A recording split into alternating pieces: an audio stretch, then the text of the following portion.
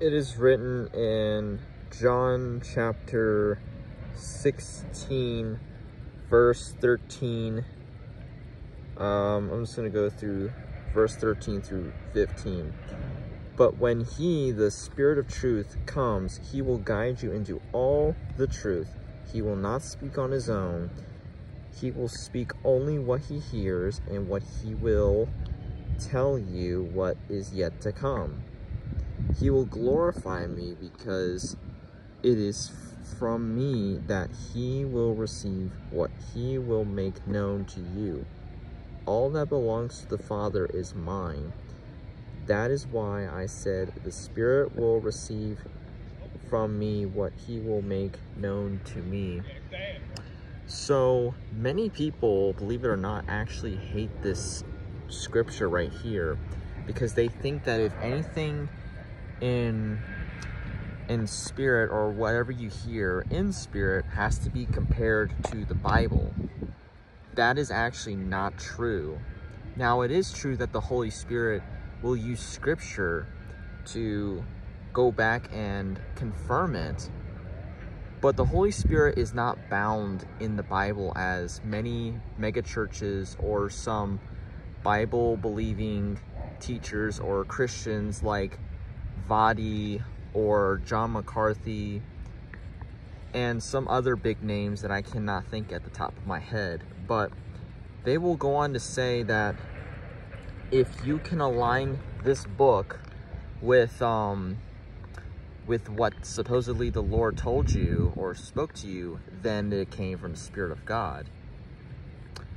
Now, a lot of scripture actually rebukes the Bible teachers and the mainstream Christianity of today.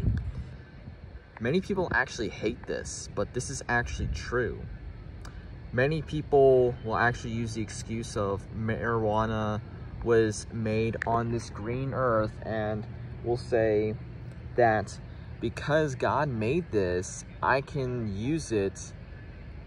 And what people forget to realize is there are things for us to do and not to do. Like, for example, like the trees that are in front of me, they are meant there for a purpose. They are meant there to obviously produce oxygen and to receive water and nutrients. And obviously the trees are meant to give us oxygen because that's how God designed the earth. Now, for frivolous things, or whatever the word is for it, just basically worthless things, the Lord is not pleased with any Christian just doing things for pleasure. And I'm talking about sinful pleasure.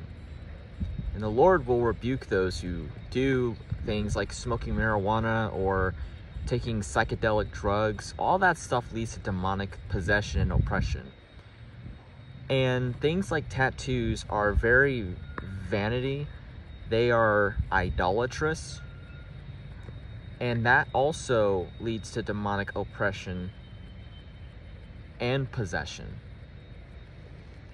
So I want to just give those examples, because a lot of things that mainstream teachers that are in church today are in great apostasy, because they think that if you hear a good word from the pastor and it's aligned with the Bible, then it's credible. No, the credible evidence is in spirit. Why did Jesus then tell about what was written, which was obviously that came out of Jesus's mouth, because Jesus is the Word of God?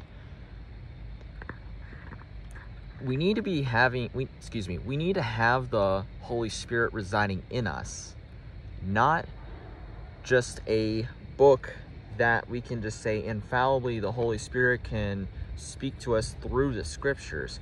Now, I will not say that the Holy Spirit will infallibly use scripture. The Holy Spirit will use scripture, but that is because the scriptures were inspired by the Holy Spirit.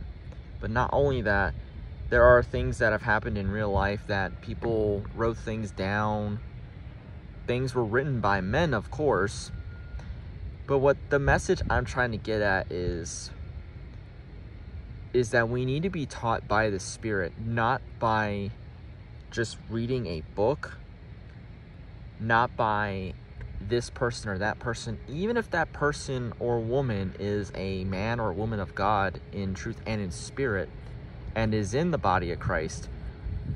We need to go to the source that they went to, that man and woman of God went to, and that is Jesus.